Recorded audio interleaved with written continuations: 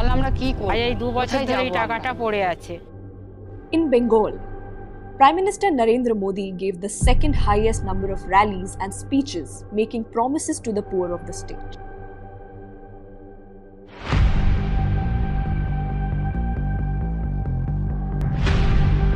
Yet, the people of Bengal didn't fall for the BJP's empty and false promises, and by the people's mandate, Trinamoole Congress was re-elected again in the 2021 West Bengal Legislative Assembly election.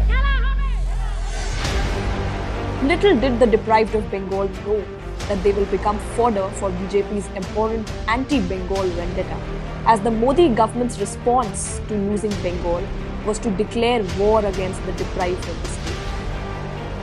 The BJP resorted to choking the lifeline of the rural economy by withholding rupees 6,907 crore allocated under the Manrega scheme, and this has continued for over 2 years.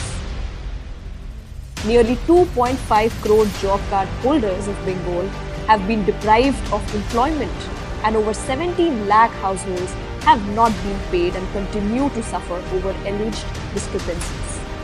Despite the centre's wheel dig at Bengal and its people, our leaders proceeded to comply with their norms, only concerned for the release of their rightful dues.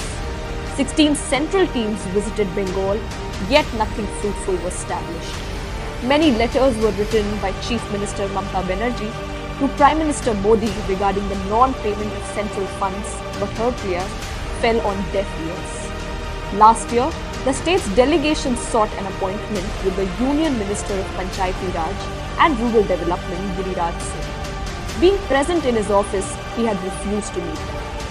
Again, in October 2023, under guidance of Shri Abhishek Banerjee, another delegation of TMC MPs and the victim families had gone to Krishi Bhavan to initially meet Giriraj Singh, where again he had bypassed meeting with our delegation, and Minister of State Sadhvi Niranjan Jyoti was scheduled to meet Trinamoole Congress leaders. But she too absconded from her office, leaving our leaders at the mercy of Delhi police.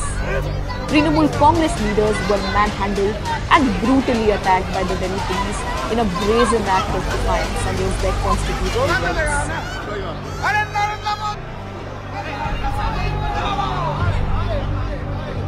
But that didn't faze our leaders as they continued to fight for Bengal's deprived, this time at Raj Bhavan. The people of Bengal still await the release of their rightful dues.